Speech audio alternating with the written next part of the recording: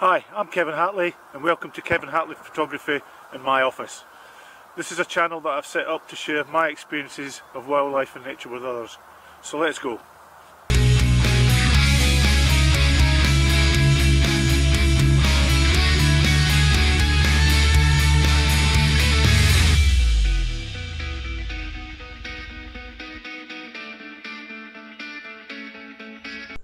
What I want to do in this video is share with you my experience and my knowledge of how to photograph butterflies.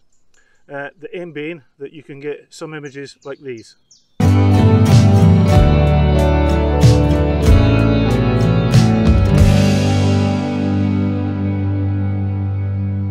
There are about 60 different species of butterfly in the UK. You can find them all over the country, from gardens, parks, woods and out in the general countryside. What I always suggest to people who may be new to the subject is that do a little bit of research first into butterflies.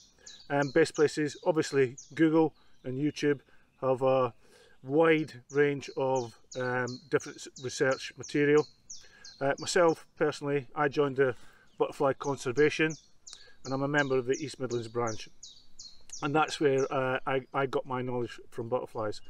So what I'll do in this video is I will share what I consider to be my top 10 tips on how to photograph butterflies, and I'll do that by firstly going through 5 tips on how to set your camera up before you actually take your picture, and then I'll share another 5 tips with you on how to actually compose and take the picture itself.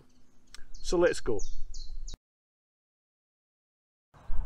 When it comes to photographic equipment for photographing butterflies, I choose to film or shoot with a full frame camera. I have a Nikon D850 and I've paired that with a Nikon 200-500. Using a telephoto lens allows me to stand further back from the butterfly, compose my shot correctly, focus in and get the image that I'm after. My other lens of choice is this macro lens. This is a 105mm f2.8 Sigma macro lens, which I would use for taking real static shots. Camera's fitted with a tilt-in screen at the back, so I put it onto live view and then I would manually focus onto the butterfly to get the picture. So 2 lenses I recommend is telephoto lens and a macro lens. I would suggest that I would probably spend about 90% of my time hand holding my camera when I'm photographing butterflies. On the occasions where I do need to support it, my method of choice is the monopod. I much prefer a monopod because firstly it's lighter, it's more mobile, and the nature of taking butterfly photographs is that you are often mobile. When you're moving through countryside like this, long grass, where a tripod will only make it too difficult for you. So I would recommend using a monopod. When using a monopod, what I would suggest that you do is you use both your legs, just like the 2 legs on a tripod. So with your 2 legs and the monopod itself, that gives you those 3 points of support.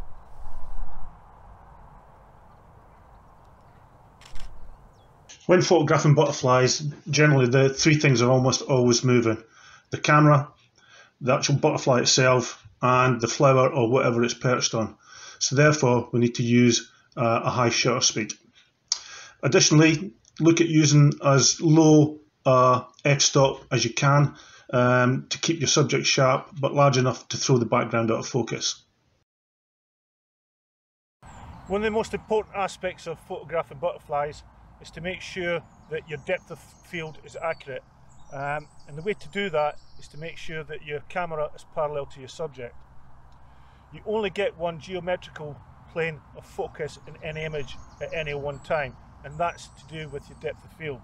So by making sure that the camera sensor, which sits at the back of the camera, is parallel with your subject, you should get that geometrical plane of sharp focus and your images should be tack sharp.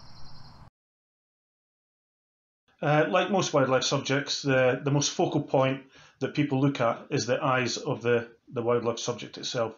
So if the eyes are not sharp, then in my opinion, the photo would be spoiled. When we look at camera settings for photographing butterflies, I have two separate sets. I have the general set of settings.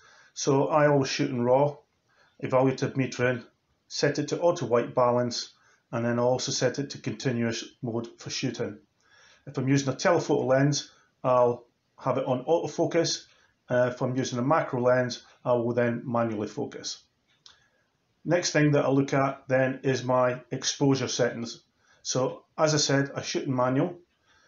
So I try to shoot as wide open as I can. So that would be between something like f2.8 to f5.6. And then you're looking at a shutter speed of between 1/250th to 1/500th of a second. And that would depend on the wind speed. And I always shoot in auto ISO. There are many different ways to photograph butterflies, but I would suggest that you look at three targets. That's butterfly side on, from above, and then head on. Butterflies need the heat of the day to get active and to use their wings. So therefore, during early morning and late afternoon, when it gets a bit cooler, that will afford you the opportunity to get closer to your subject, and it'll give you more time to get your photograph that you're after. Experience has shown me that chasing butterflies is both a waste of time and energy. You're much better, and results certainly show that it's better to find a flower or a perch that they use, let them land on it, and then that's your opportunity to get the photograph that you're after. So don't go chasing butterflies. Okay, one of the things that butterflies and insects in general are afraid of is shadows and silhouettes. You've only got to see the movement of my hand, the movement of my camera, which is all in silhouette. If you move that across an area where they're resting, and then they're likely to move off. Butterflies obviously are attracted to nice warm sunny days, and you'll notice that as soon as cloud cover goes over, that they will then quickly disappear. So just be aware of your shadow where it's casting. For me, the background of the photograph is as important as the subject itself.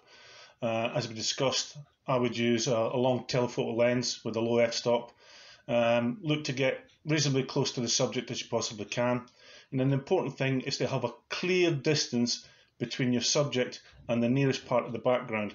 And the basic principle is to work on twice the distance from the subject to the background as a minimum. Should give you photographs like these.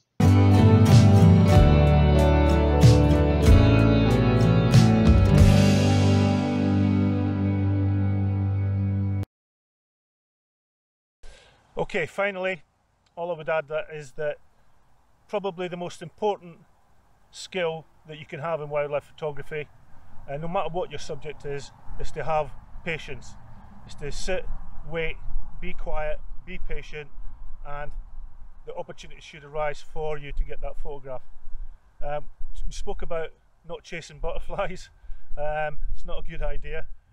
If you can find a spot where a butterfly tends to land all the time, or a flower in particular that it likes going on to, then set your stall out to get that image that you're after.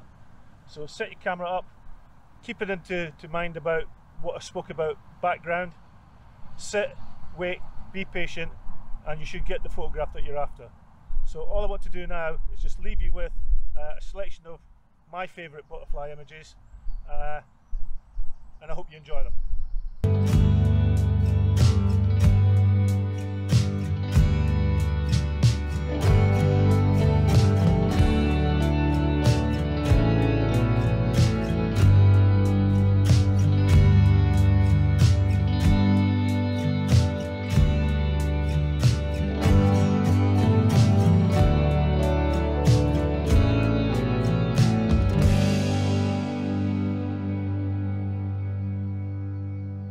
Thanks for watching this edition of Kevin Hatley Photography and how to photograph butterflies. I hope you've enjoyed it as much as I have making it.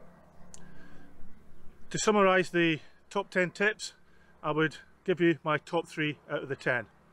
At number 3, it would be to think about your background. Your background is just as important as the photograph of the butterfly itself.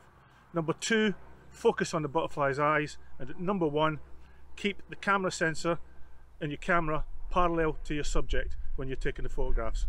So until the next time, if you've liked what you've seen, can I ask that you hit the like button. If you'd like to see more of this, then can I ask you to hit the subscribe button to my channel, Kevin Hatley Photography. It's completely free, doesn't cost you anything, and it just gives me that incentive to keep coming out to places like this and photographing wildlife and nature. Until the next time, keep safe, take care, and I hope to see you soon. Bye for now.